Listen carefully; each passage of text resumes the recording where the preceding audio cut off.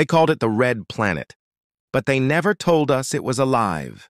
For centuries, Mars was just a dot in the sky, silent, cold, and lifeless. But in the last 2 decades, it has become something else entirely. In 2004, NASA's rovers began roaming Mars. They weren't just searching for rocks. They were searching for proof.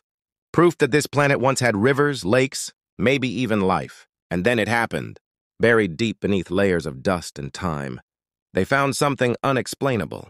Not just water, not just ice, but strange chemical traces, organic molecules, the building blocks of life. And here's where it gets darker. In 2018, Curiosity drilled into a rock. What came out? Methane, a gas that spikes seasonally, just like it does here on Earth, where it's created by living things. So who, or what, is breathing under the surface? NASA remains silent, but every photo they release, strange shadows, carved structures, even what looks like fossilized remains. Some say it's just pareidolia, our minds playing tricks. Others believe Mars is hiding its past,